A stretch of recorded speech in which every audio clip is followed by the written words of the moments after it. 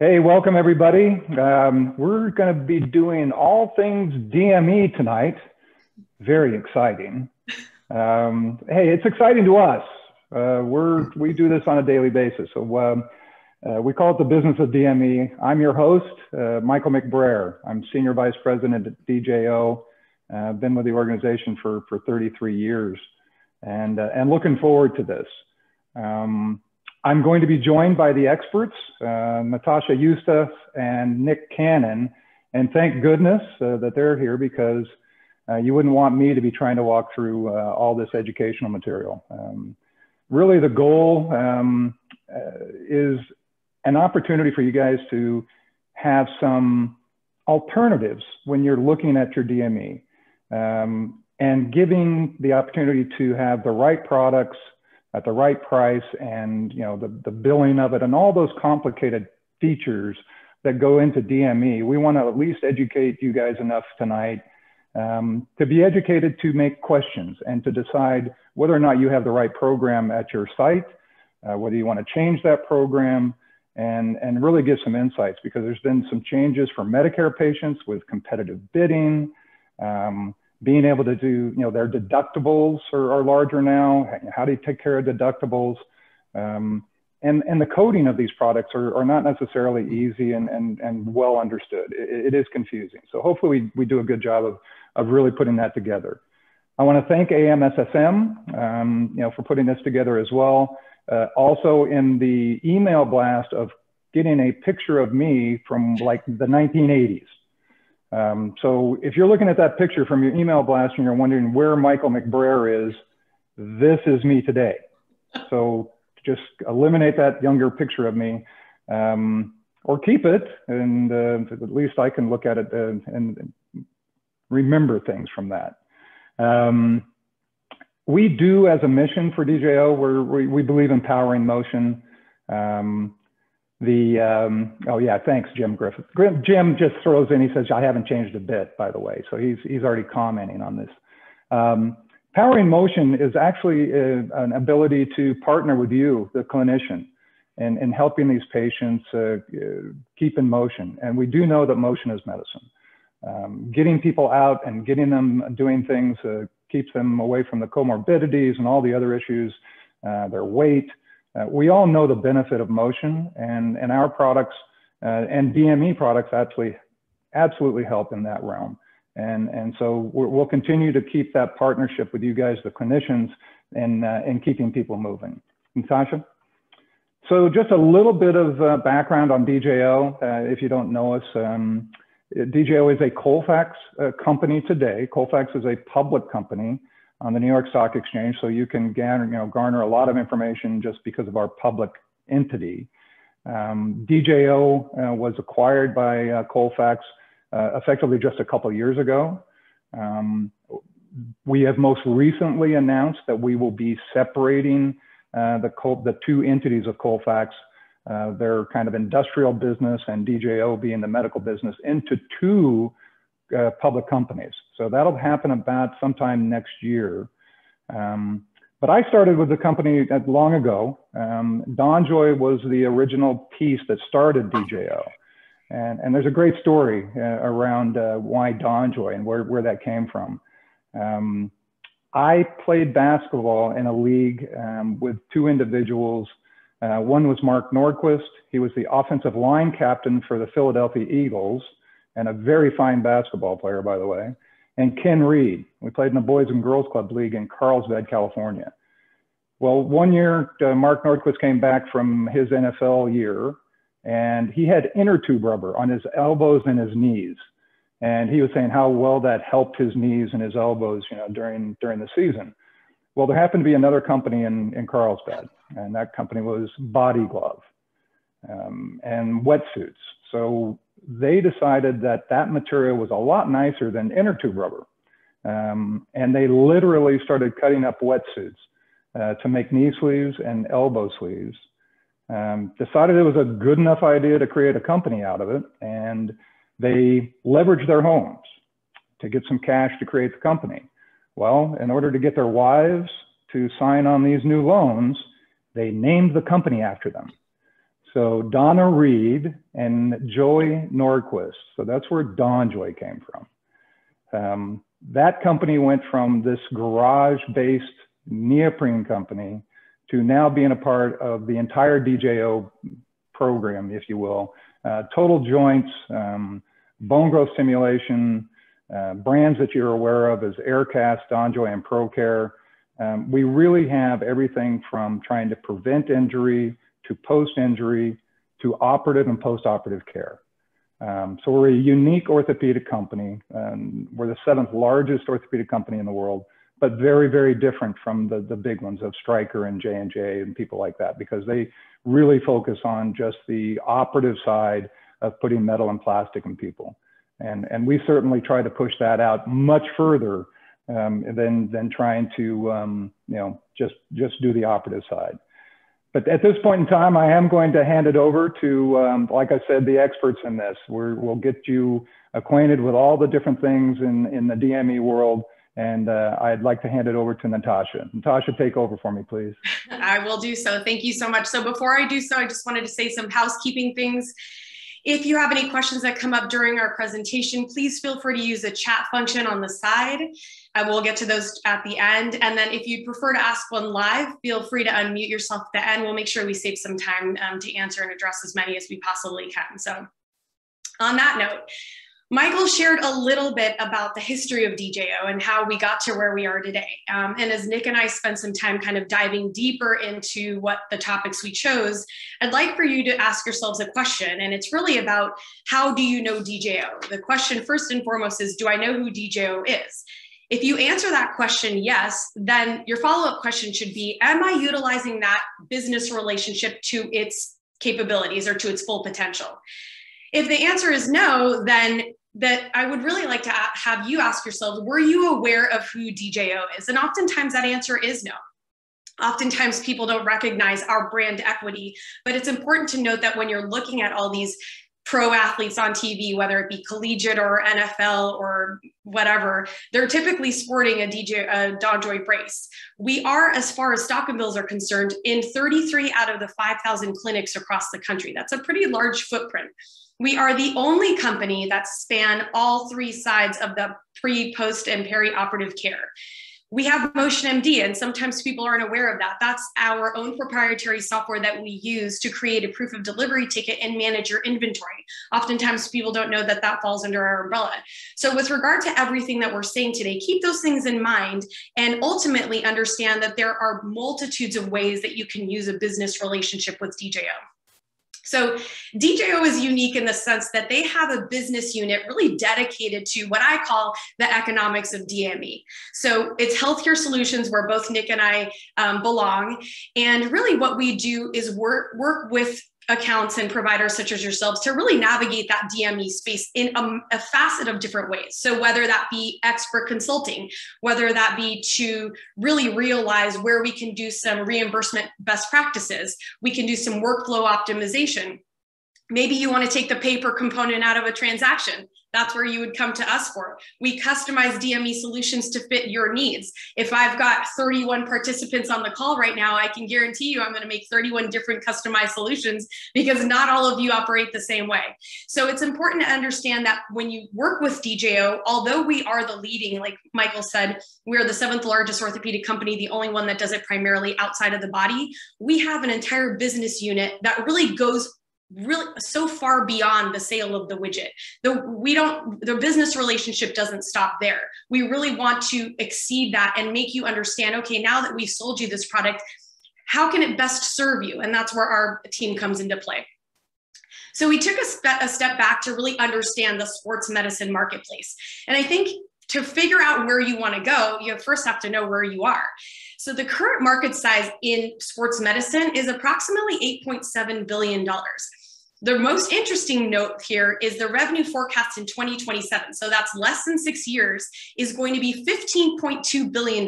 That's tremendous. And that's a really big trajectory. So as you're listening to everything that we say today, ask yourself, do I have the plan in place to support moving at that rate of speed? The knee application segment dominated in the sports medicine market in 2019.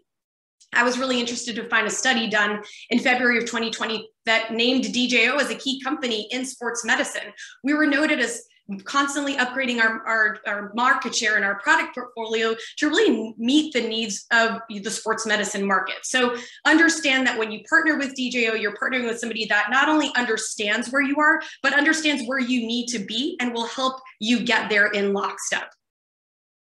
So what we're going to focus on today are four tools that Nick and I thought were probably the most impactful at making a critical choice in your DME program.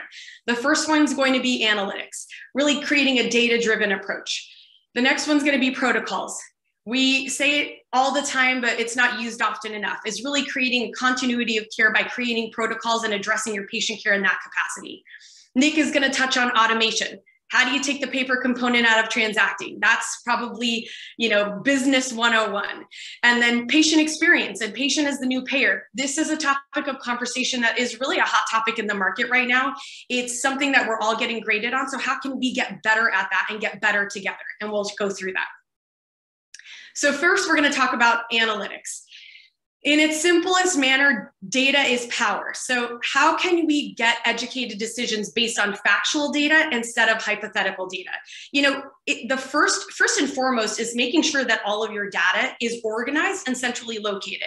I hear so often, yes, I would love to make educated decisions based on numbers. I just don't know how to find the numbers. Well, it's important to have something in place that gets you those numbers and lets you understand how to utilize them for your own practice. All of this creates ease of use and accessibility. And I think one of the things, or a common thread that you'll hear today between both Nick and myself, is really an organized approach at creating a business workflow, whether that be through analytics or through protocols or through patient engagement. It's getting all of that information in one central location and then having it work for you. So when we talk about graphics and practice metrics, some of the ones that you may want to notably look at are physician prescribing habits. How are physicians stacking up against each other when it comes to your clinic? Do you have some that are not prescribing as much, or maybe offloading some of those prescriptions to an outside vendor? Is that things that you can circumvent and then create a revenue generation opportunity out of it? Another thing to look at is product optimization. Can you do some SKU rationalization? Is there a situation where maybe you have many products with the same HCPCS code, but multiple vendors? That would create a scenario where you can minimize SKUs, minimize vendors, and again, organize everything on your shelves. Again, that organizational approach is going to be something that you hear often in what I say and probably what Nick says also. So along those lines, and kind of on the topic of organization, is really the protocols. So that's the second point that we really wanted to talk about. And when we talk about protocols, it's really figuring out how can you organize and streamline the way you approach patient care. It will allow you to really create a methodical approach or a roadmap to your practice. So again, everything that you notice all ties into one another. The creation of protocols typically stems from your historical data. How have I treated this indication in the past?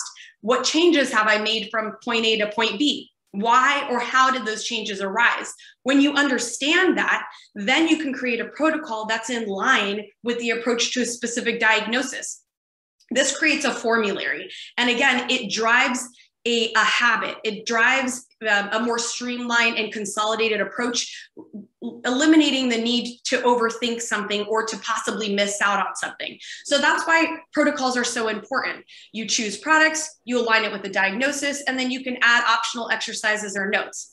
So what you see on the screen is an example of an upper extremity protocol. Let's say historically you've always used an UltraSling Pro for your shoulder protocols, and somebody brought to your attention that maybe you want to consider using a clear cube. So we did this formula for you. If you were to see 40 patients a month and you added the clear cube, would that equate to possibly an extra $5,000 of net income?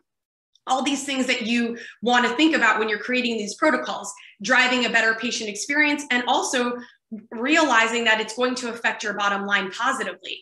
Again, all of this information is driving your habits, driving your decision-making, because again, it's all about information and data. Hey, Natasha. Again, I was just going to interject, and because you said it, and it is important. It's this patient experience. So, if you have a patient that has, sitting in the waiting room, and they had the same exact, injury, so to speak, and they get talking, but they have two different products. It's like, well, why did you get that one? And why did I get that one? And so, it's this idea that you take this kind of systematic approach to the disease states. And I think that it really does drive this patient experience that is, and the outcomes. So I really like pointing that out, that it's really patient driven more than anything. Absolutely. I mean, the patient's at the forefront of everything that we do. We want to make sure, I and Michael can attest to this, and probably Nick can too, is, I've been doing this for a long time. And back in the day where we really hoped we had a great patient outcome, but we weren't necessarily being graded on it, well, times have changed. And now the patient has a voice, and probably a louder voice than they've ever had before. So we want to make sure that we're taking that into consideration and doing everything that we can to really enhance and grow that patient experience. So along those lines, I can almost hear somebody on the phone saying, yeah, that sounds great. Protocols, data, phenomenal. How am I going to get to it? Well, that's where I'm going to hand it off to Nick. So Nick is going to talk about our proprietary software and how not only can it do the first 2 points that I mentioned, but he's going to go through some other features and benefits of MotionMD that can align all of this information, gather it for you so it's centrally located, and then in line with our business unit can manipulate the information to get you the data that you need to make your educated decisions, whether that be offsetting DME, bringing some more on, SKU rationalization, business protocols, whatever the case may be, you'll be able to do that all through here. So Nick, I'll hand it to you. Awesome. Guys, thank you. Thank you for joining us tonight live, and thank you for those that are joining us to the recorded content later. I have neither the hair or the energy that Natasha and Michael have, but I'll do my best to fulfill the last part of this segment here from us at DJO. Yeah, so Nick, I've got the... Before you get started, I did get a haircut. So everybody on this, my COVID hair is gone. So they missed out on that. So they did, but for those participants viewing right now, and specifically those that know Michael McBrayer, if you know him, let me know, because I've taken screenshots. I can send you pictures of his COVID hair. It's pretty No, but no, thank you anyways. And I've got two topics to talk to you guys about. Natasha alluded to them earlier on one of the slides, but I want to talk to you about automation, and I want to talk to you about the patient experience, and patient is the new payer. I do think that the two things go together. So hopefully that's conveyed in the message in the next few slides, but we'll start off with automation. So the whole purpose of this presentation today is to talk about helping you run the business of DME. And you guys are leveraging technology today in your practice management softwares, your EMRs, billing softwares. There's a number of different things that you're using and touching every day that helps you run the business of orthopedics. But specifically for the context of DME, I want to talk to you about automating the DME practice and leveraging technology to optimize any performance goals that you have. I would think by any measure of success that you would want to have a profitable, compliant program that is patient-friendly, staff-friendly, convenient for yourself as a provider, that gives you back time to be well spent with patients and gives you peace of mind that the program is moving, in a way that's going to be productive for everybody included. So we have developed a software called MotionMD, and that's my best perspective to talk to you guys about automation today. So it'll be in that context that we'll describe what it is that does, but generally speaking, it's just critical that you're using technology to make things easier on yourself in running this business. So quick overview here. There's four sort of buckets on the slide that you're looking at, but in general, today, when you recognize a need for a patient that they need a brace or some sort of DME supporting device, someone is acknowledged, someone finds out that they need to go grab a patient, grab a product, teach them how to use that product, collect some information, turn the room, and go about their merry way. This software that we developed for ourselves because we have the same concern. There's the business that we have at DJO of providing our product.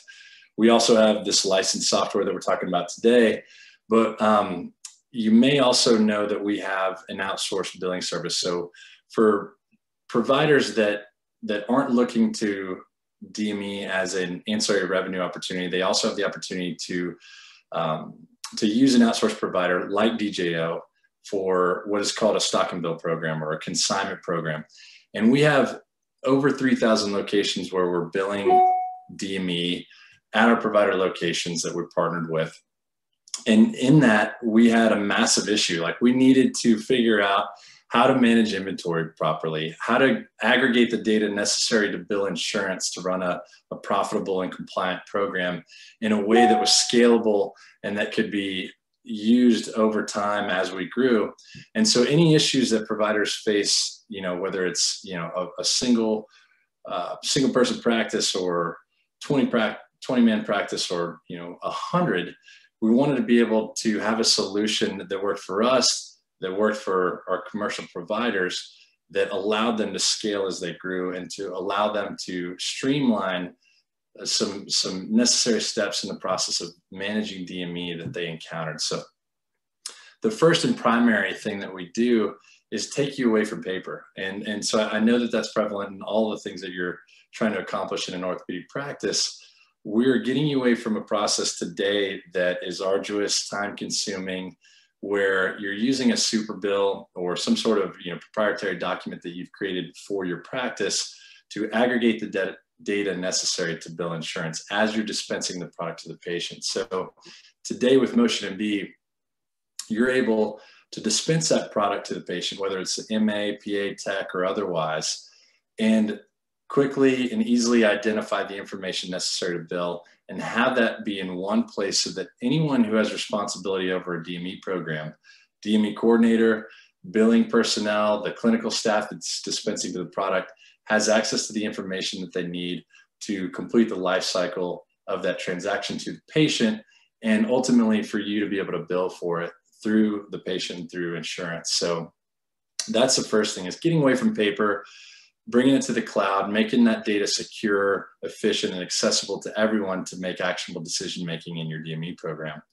The second thing, as a slide will show too, is claims management. It goes along with what I was talking about. So, like I said, in any measure of performance of a DME program, one of those aspects is going to be profitability. Like, are you managing in such a way that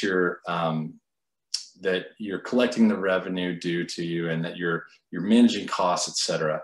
You want to bill fast, quick, and get paid in the same manner, right? So our clean claim technology allows you and your staff, particularly who's dispensing the product to the patient, to get that in one single quick process that takes less than a minute, so that you're able to bill insurance and get paid in a quick format. So when you're looking at automation, when you're looking at leveraging technology, that's a huge component to it. The other thing that happens when you're using MotionMD is you're managing inventory. And it's not an inventory tool just for DME, but you can use it for all manner of supplies and pharmaceuticals, anything that you want to keep track of.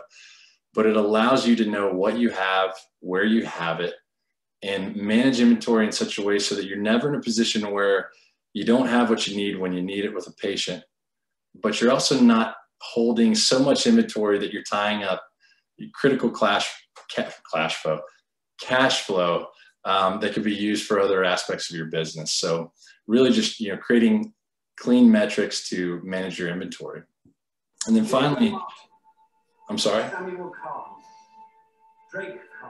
I think that's someone, or not on mute. And then the last thing is, throughout the whole process, again, we said that one of the measures of success would be the experience that the patient has.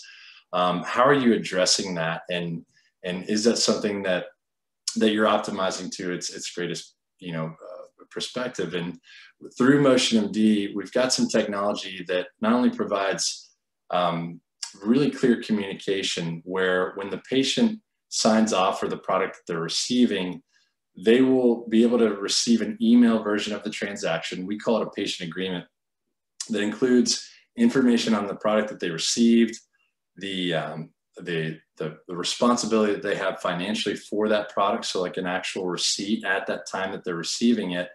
But it also, particularly if it is a DJO product, would include a link to the product so that they can learn how to don and doff the product after they've left your clinic. So It's a touch point to that patient that creates a better patient experience. And as the slide now suggests, there's a quick image here that shows you what that patient would actually receive. So everybody today has got a smartphone. They got an iPhone or an Android or something, right? And so if they accept the opportunity to receive a patient agreement directly to their email, they're going to get it right there in clinic. If they've got their sound on, you know, it's a quick ping and they'll have it right then and there. So it gives them a lot of confidence that they know what they're getting, because as I said, they're gonna have financial information on that. They're going to know exactly what they owe for it and understand what they've just received. And that's a good tie into the next component of what we've deemed is really critical in managing a DME program here. So, hey Nick, just to butt in here real quick, there was you know, because you talk about the patient experience and the payment, there was a question in the chat of just, you know, options for self-pay. Well, let's take a look. I'm trying to pull it up myself. So you can just, you know, kind of describe, you know, so that, you know, when they understand their deductible, at least, you know, the self-pay portion of what they're going to have is, you know, they can have some confidence related to what they actually owe, I think is what they're potentially asking for options. Oh, got it. Now I'm taking a look. Go ahead, Natasha. Yeah, so I don't necessarily see the question about the cash pay, but there's definitely ways to load cash pay items within MotionMD so you can navigate, knowing there's also ways and descriptors within they're product specific that'll tell you which ones are eligible for insurance and which ones aren't. And if they are eligible for insurance, which codes you should bill. And if it's a cash pay, it'll tell you what the cash pay price is, if that helps. There was also another question, and I know we said we we're gonna leave this to the end, but I might as well talk about it now, about DJO products specific to pediatrics. So we do have a pediatrics line, but I think it's important to note, pediatric product or not, they're still following the same guidelines when it comes to billing DME. So, you know, there definitely a lot of the things that we've already stated would be relevant in that market space as well. But to answer your question, absolutely. So at the very end, we'll have both Mick Cannon and my contact information. And so please feel free to reach out to us on our email, and we can get you a full download of products or ask any other questions that require more detail. So sorry, Nick. No, perfect. And I was looking at the pediatric question. Thank you for sending it, first of all. But from a product standpoint, that's certainly something we can get in contact with you and provide you as much information as you need for that. But going back to, you know, the business of DME, you obviously established the need for automation and having access to data that gives you the ability to make, you know, informed decisions, right?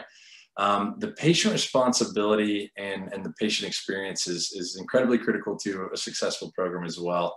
And we've addressed that in many ways within our MotionMD software.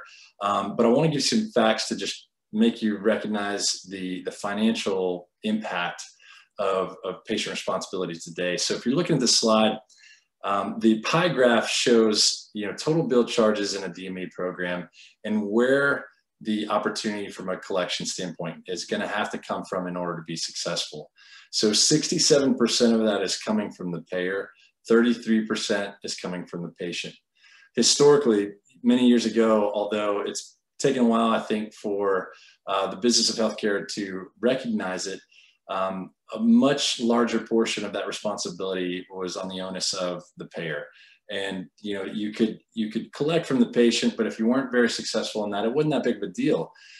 In modern times, with the present, you know, high deductible epidemic's the wrong word. Somebody help me here. But with the presence of high deductible plans, the patient has become the new payer. So if you don't have a plan to collect from the patient, you're missing out on a large opportunity here. So 33% of bill charges is going to be the responsibility of that patient.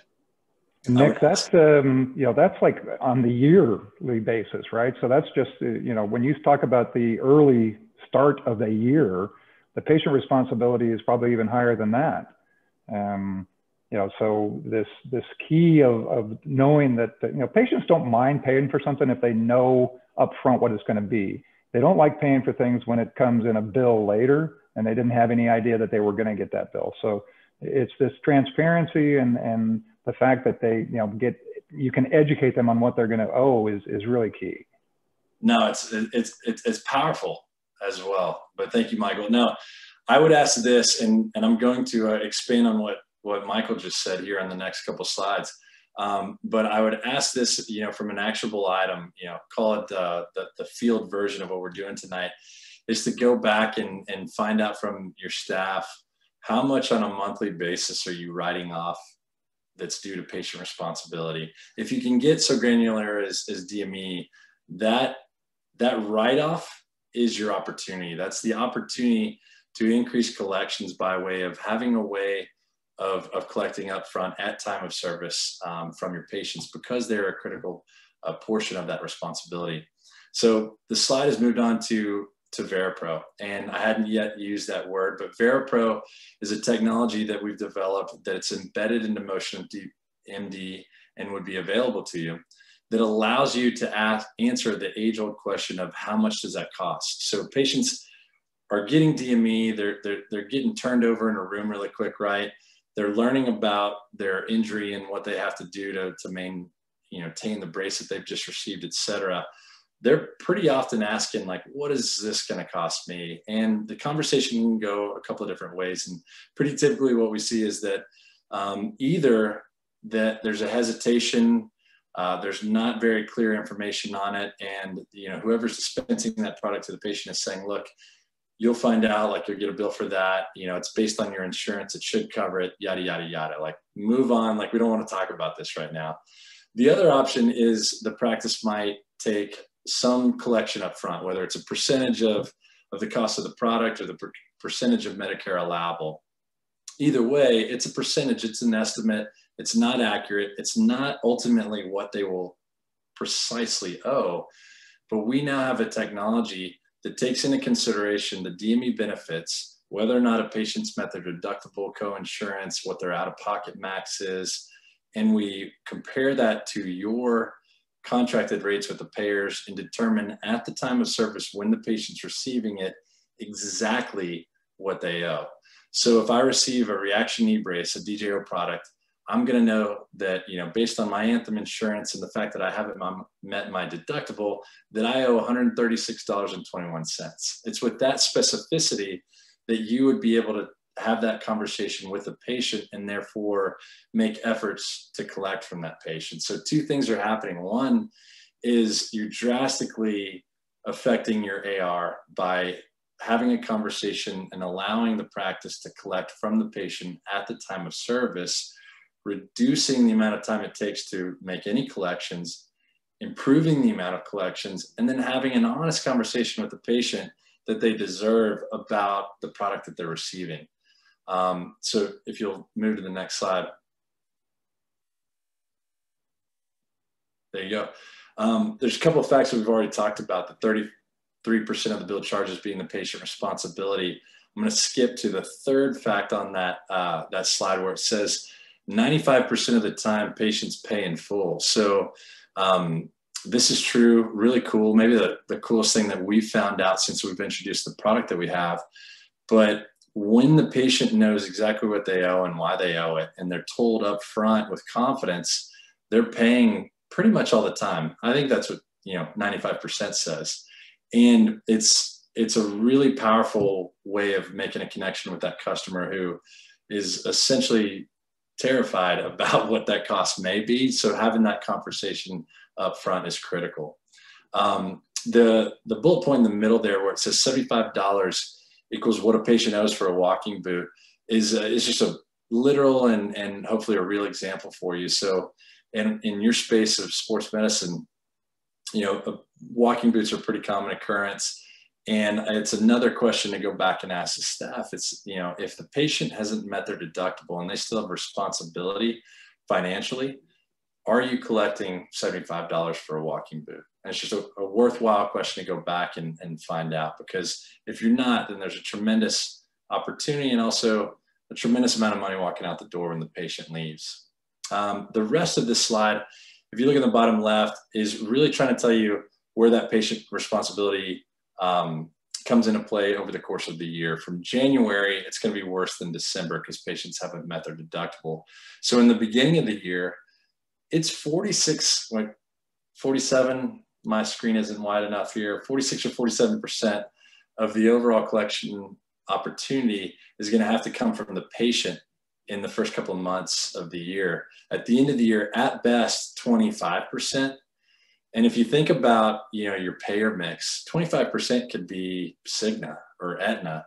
So if you didn't have a good, clean, easy way to collect from Cigna or Aetna, then why would you not develop a good, clean, and easy way to collect from the patient? So it's just, I hope I'd made too much of an effort to make that point, but finding a way to communicate the patient responsibility is going to be critical.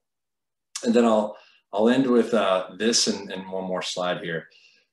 I said it earlier, but you have an option in providing DME to your patients. It's got a very clinical need, but from a fiscal responsibility, we just want to partner with you one way or another. We have the ability to be agnostic in the solution.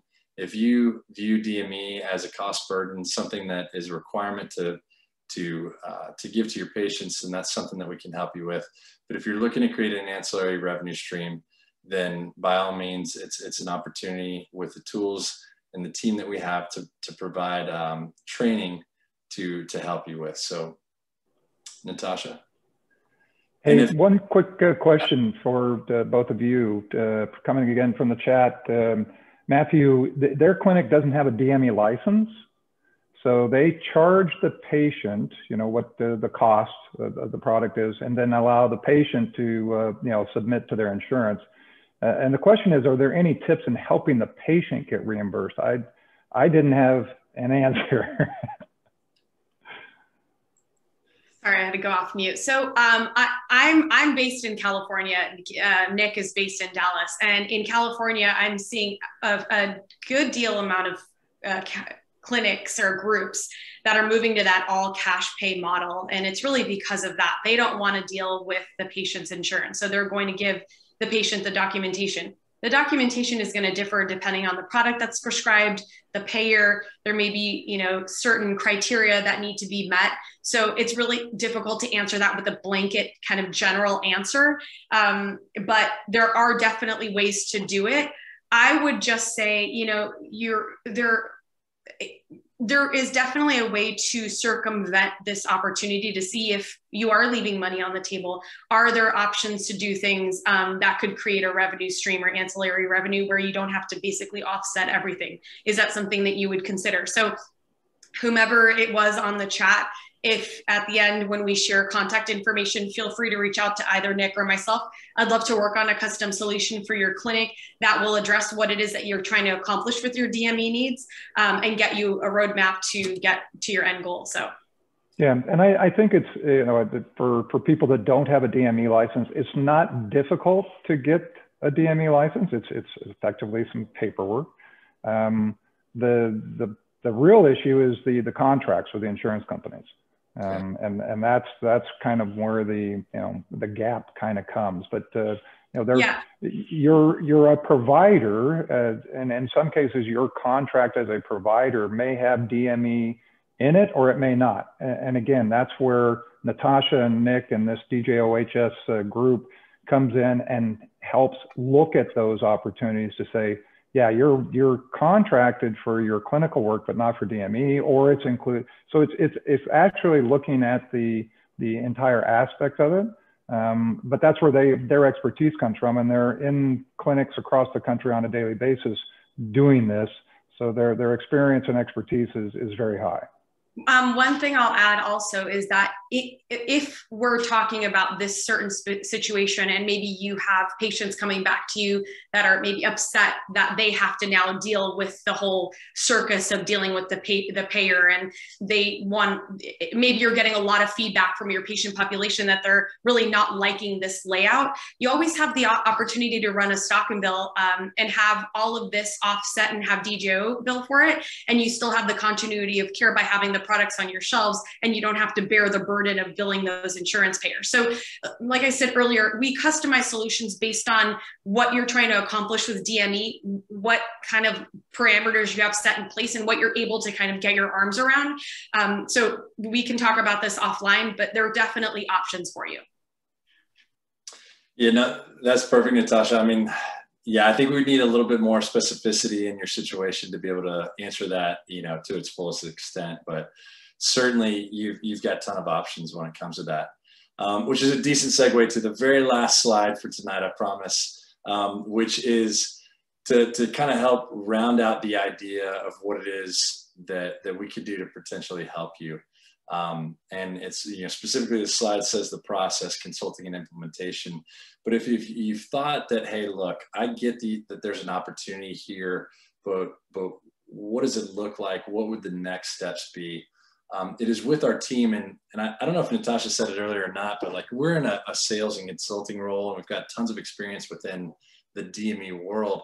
But there's a much, much bigger team of implementation specialists and billing experts and all these people who we use as subject matter experts to help you go from point A to point B. And what that looks like is we would help you evaluate what your opportunity is, identify what you're looking to accomplish, then help you design that plan, and then on site, hand in hand, work with you to train your staff, to implement the appropriate processes, the automation tools, if it's MotionMD that you're moving forward with. And then afterwards, look, for the lifetime of working with you, in any circumstance, we want to meet on a regular cadence through business reviews to just make sure that your needs are being met, that the goals that you've set aside for your program are being met. And through these, quarterly business reviews, we're identifying new challenges and new things that we can help you work with. So with that, I hope we've provided some valuable information to you tonight, and let us know if you have any more questions. We've got some time. I do see one more question in the chat, and it says, how are DJO and these programs helping compete with suppliers such as Amazon? Patients are becoming more savvy and learning what type of DME they need, and then finding it much cheaper than many DME suppliers, including physicians' offices. So Nick, not sure, do you want me to take it, or do you want to take it? Hey, I'm happy to address it.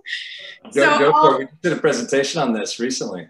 Yeah, so the era of Amazon is upon us. I mean, I think we can't pretend that it doesn't exist. But I think along with everything else, there's some education that goes along with that conversation. So it's educating the patient that there is a difference between getting something on Amazon and getting something in your office. There is a level of patient fitting, patient education that extends well beyond the brace that they don't receive at Amazon. I mean, I would have them say, look, if you were looking to cut costs somewhere, I'd maybe look at buying your Q-tips on Amazon, but not necessarily your knee brace.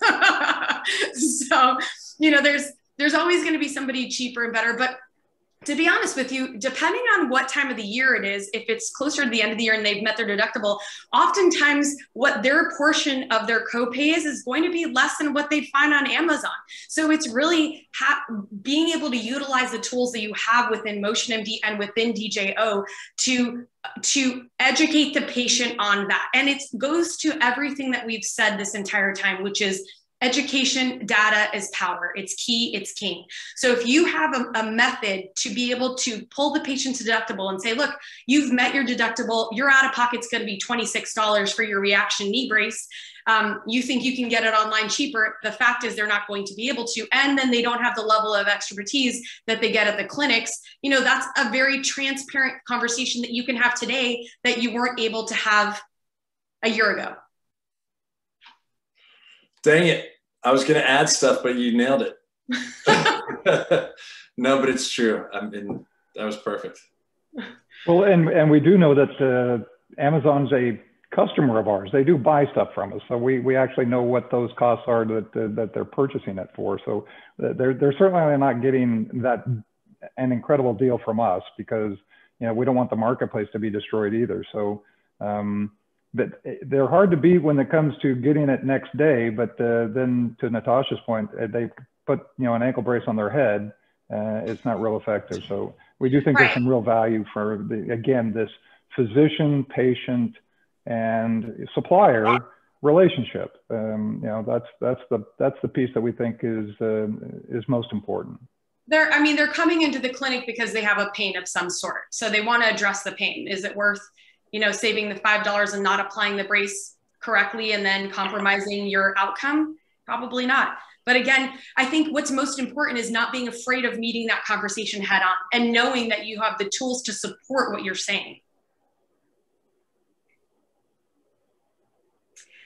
Well done, guys. Yeah, I don't think we have any more questions right now, Michael. I don't know if you want to close it. No. So the you know, kind of the chat session looks like it's quieting down. I mean, it's a little later on the East Coast. I have yet to have a glass of wine or anything here. It is spring break, by the way. My wife is a first grade teacher, and she is very much deserving of a spring break. I cannot tell you this last year, having her try to teach first graders remotely, you know, this thing kind of works for us. It works efficiently and beneficial to do these kinds of things. But first graders, so my wife is back in the classroom, and so we're going to take the rest of the week and try to get her charged back up. As you should.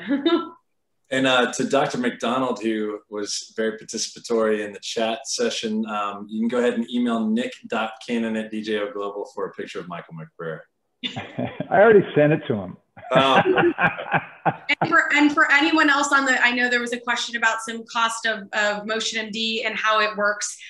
For anyone on the call that would like some additional information about the software and how to implement it in your clinic, again, both of our contact information is at the bottom, so please feel free to reach out to us. We're here to help. Yeah, so the last question in here, and I think we can reach back just for everybody's time. Hector Lopez was, you know, asking what the cost of you know, a MotionMD program looks like. So, right. Hector, I think just send a note to Natasha, and we'll follow up. I mean, it's not a simple answer of just saying it's X, because it's based on, you know, a lot of the size of your practice. There's a lot of things that go into it. So rather than making a simple answer that really doesn't answer everything, you know, just reach out. And one last note that came through the chat is about discounts for physicians who work in underserved populations and patients can't afford copays. So we do have a robust financial hardship program that we offer as part of our office care or stock and bill scenarios. So there's definitely an answer to everything. I mean, we're, like we said earlier, we're a global company. And when it comes to stock and bills, we operate in the entire country. I personally cover 17 states. And within those states, there are many deserved populations or rural areas that we operate just fine. So if you know, you want to reach out to either Nick or myself after this call, we're happy to walk you through the specific details about your clinic and make sure that we create a program that works for you.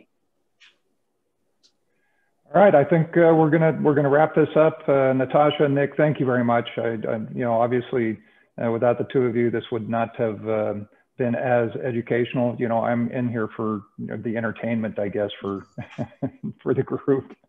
I am certainly looking forward to getting back. The AMSSM is an important organization for us. We support the Traveling Fellowship. We've engaged in, you know, as a big sponsor to the organization. It's one of the fastest growing segments in medicine and very well needed in the market. So again, thank you guys for engaging with us, and we look forward to doing this live and in person in the near future. Thank you very much. Thank you. Bye, guys.